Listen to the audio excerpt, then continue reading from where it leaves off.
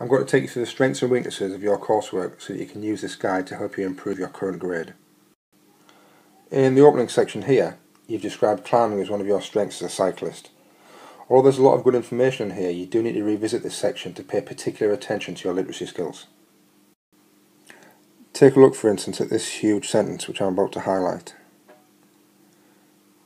I need you to reread this and break this up into smaller, more manageable sentences. As we move on down the page to the next section, I can see that we have the same literacy issue in here with some very long sentences. Try to break up your long sentences and then get somebody to proofread your work to see if they can understand it. One thing I really like though is the way that you've used your images together with text boxes and highlighted frames to produce a high quality visual analysis. This has really increased the effectiveness of your analysis throughout this piece of work.